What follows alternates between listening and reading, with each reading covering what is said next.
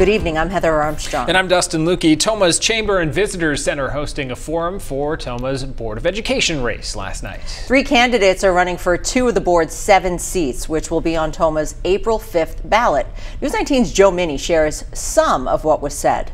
Tomah Area School District will have 2 Board of Education seats up for election in April. 3 candidates vying for those seats shared their thoughts on how best to improve Tomah's education.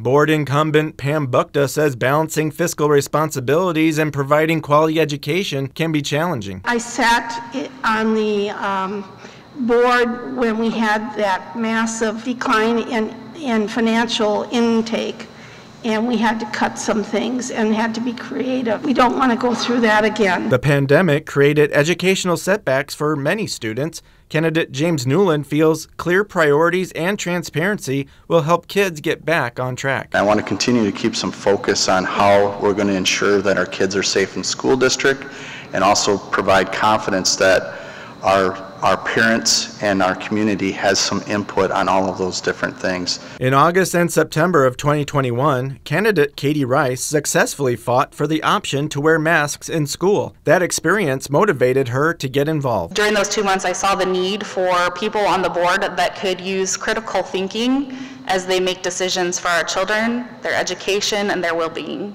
3 candidates, 3 viewpoints, with one goal in mind: to make the educational system in Tomah a better environment for kids and set them up for success in the future. In Tomah, I'm Joe Minnie, News 19.